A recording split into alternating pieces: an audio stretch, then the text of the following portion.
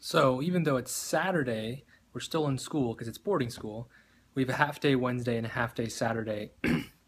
And the second half of both of those days are sports days.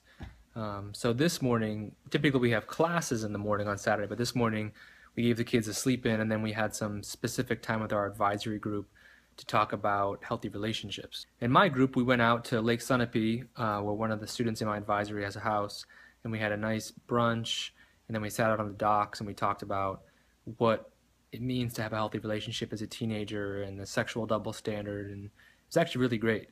And then I just drove everybody back to campus, and it's right around noon, lunchtime, and then there'll be some kayaking this afternoon. Yes! Back from kayaking, the boys and I are just hanging out outside. Such a nice day in September here. Tired now from all that water.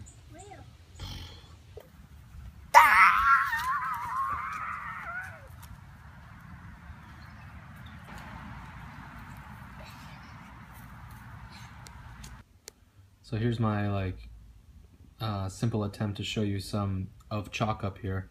So here's Chalk Up. I'm in the grading platform. I'm blocking out kids' names, and you can see over here that they've turned in. Those are some attached files to an assignment that came right from Google Drive, which is pretty sweet. Good integration there. And when I click on the document, it brings me into this, which is pretty amazing. And I can also go up here and I can click on the rubric, and it pulls up a rubric for me. So now, a rubric that I set up ahead of time. So as I'm grading this, I can be reading this, but I can also move this out of my way, like this, and I can read, and then I can hit this and grade, and as soon as I save it, they get a notification. It's a pretty awesome way to give them feedback without giving them a numerical grade. Another thing I got turned on to today was fantasy geopolitics. It's kind of like fantasy baseball or fantasy football. It's a great way to teach kids about the news. So, you know, you have like a draft, and the kids draft countries, and then based on the mentions, they get certain points. I had no idea this even existed. So there's drafting, there's scoring, there's a league dashboard, you can trade countries. It's just a neat kind of competitive way for kids to learn about current events. And I had, just a shout out to one of my friends, Meryl on Story, who pointed this out to me. So awesome. I've been playing around with this and definitely going to use it in my class this term.